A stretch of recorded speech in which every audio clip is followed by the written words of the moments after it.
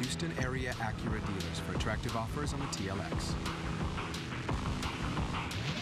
These were our colleagues and our friends who died in the line of duty. Tough times come. They always will. And when they do, Conrad, I want you by my side. Tuesday, January 12th on Fox 26. Welcome back. The coronavirus vaccine may be here, but many cities say that they are far from turning the corner as cases rise. Several businesses are trying innovative ways to curb the virus.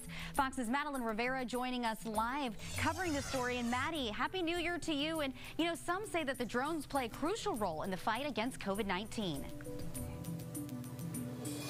Happy New Year, Rashi. Well, that's what some companies are hoping to see, whether it's UPS using drones to deliver personal protective equipment or Walmart using drones to provide COVID-19 test kits. But some industry experts say there are still some obstacles that need to be overcome.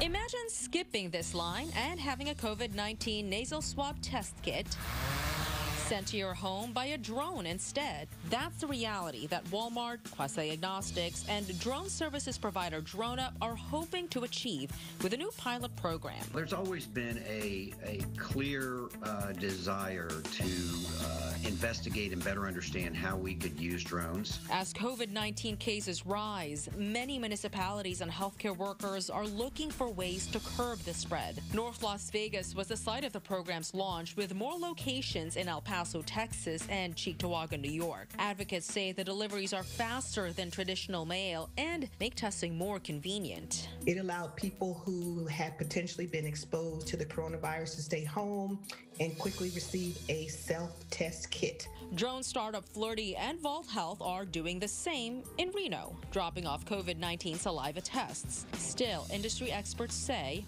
hurdles remain. One of the biggest questions regarding delivery of anything, how do you deliver a material with a drone over people safely? DroneUp says right now patients must be within a 1-mile radius of a participating Walmart because of technological and regulatory limitations.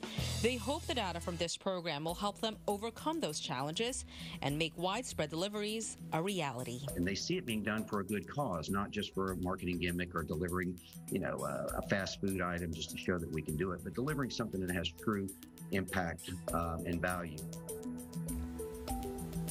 Walmart's pilot program lasts about 6 weeks. DroneUp says they'll then share what they've learned with the aviation industry, including the FAA.